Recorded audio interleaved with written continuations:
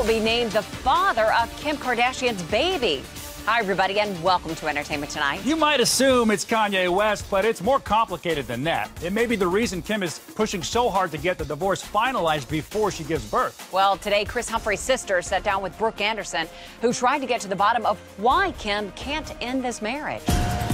Why is Kris dragging out the divorce? He is called bad names. Money hungry, pathetic. What does Kris want out of the divorce? The questions everyone wants answers to. Kris's older sister, Kaela, who's now a model with Ford's plus-size division, has just one response to it all. The things that we focus on as a family are the things that we can control. You cannot control other people's perception of you. We just support each other through thick and thin. Does it bother you, Kaela, that your brother is still married and yet she's pregnant with another man's child?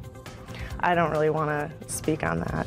This divorce just keeps getting nastier. In these court papers, Kim says she needs a divorce for the health and well-being of her unborn child. I feel bad. You don't think I feel bad? Kim claims Kris has been bragging, quote, he is in control of her misery.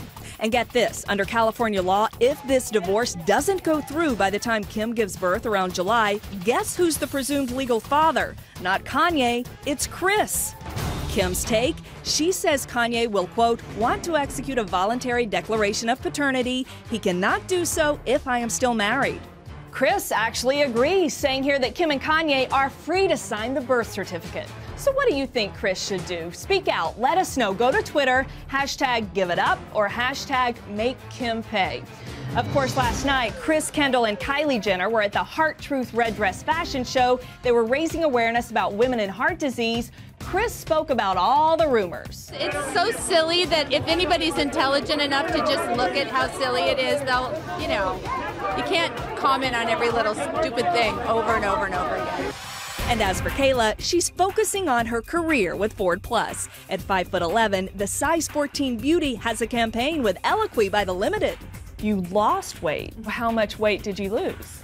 35, 40 pounds over the last year. Just eat healthier, less preservatives, whole foods. I work out with my brother. What would you tell other women who are curvy and voluptuous about embracing their figures?